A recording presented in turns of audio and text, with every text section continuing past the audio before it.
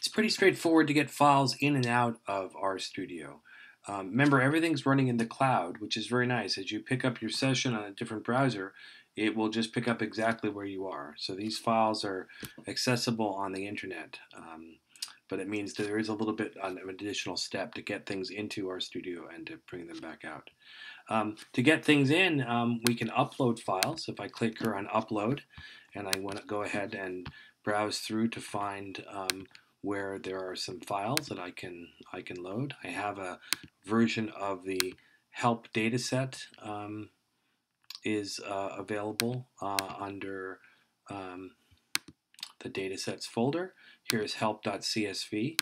So this is a comma separated file. R can read stuff in lots of different formats. The 5-college statistics guide will give you some sense of how to do that.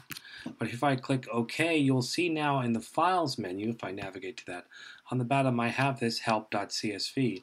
If we click on it, it will actually show it as it is, as a comma separated file. And you can see there are a variety of variable names at the top and then individual rows that have the data. So this isn't actually the easiest way to read things.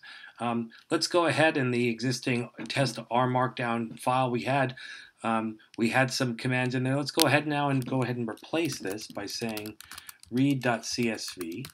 Read.csv is a command that will read a comma separated file. If I can, here's my file option, and there's some different files in there. Let's go ahead and help.csv. So you can see there's lots of command completion and file name completion within the system. And let's run in the second code block just the names of what's in that data set. So what we're seeing here is an assignment. We're running this function read.csv. We're reading a file that we've loaded into RStudio. We've saved that as an object called ds. Let me go ahead and knit this as a PDF. We'll go ahead and run this for us. And we can now see we've read things in successfully, and it's given us this this file. Say we wanted to export this PDF, that's been created for us. This is kind of the other way of dealing with files in RStudio. If we go back to the Files menu, we'll see there's this test markdown.pdf. If we click on it, a single click, it'll open up the file again for us. But we can also then select it with this check mark and go to the More and then export it.